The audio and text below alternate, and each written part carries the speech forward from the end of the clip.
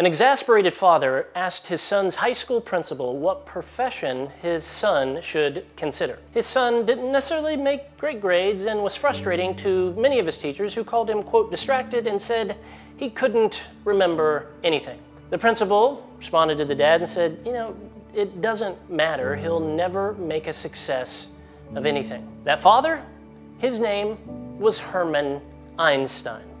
And that student who wouldn't amount to anything, that was his son, Albert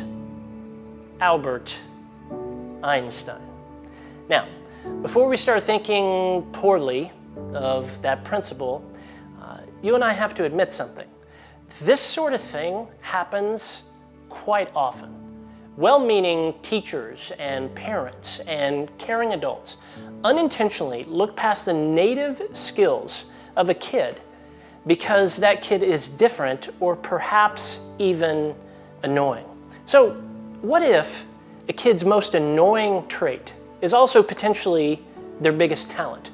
What if a kid's greatest asset first presents itself as a giant pain in your asset? Well, think about it. What if that bossy kid just needs a caring adult to help redirect them and cultivate that unrefined leadership skill by giving them some important tasks to do? You might just have a CEO in front of you.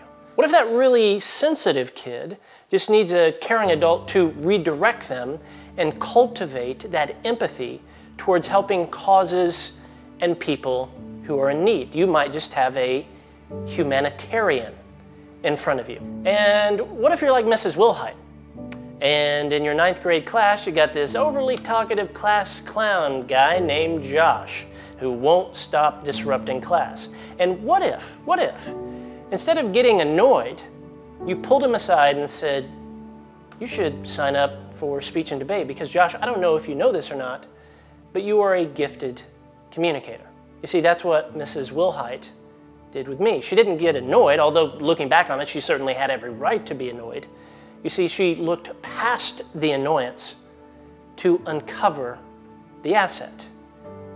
And you're listening to me right now because she did such. You see, kids need a caring adult to call out of them things they don't yet see in themselves, not to shut down the talent disguised as an annoyance, but to redirect it and hone it and cultivate it. Because maybe, just maybe, you too have your own Einstein sitting right in front of you.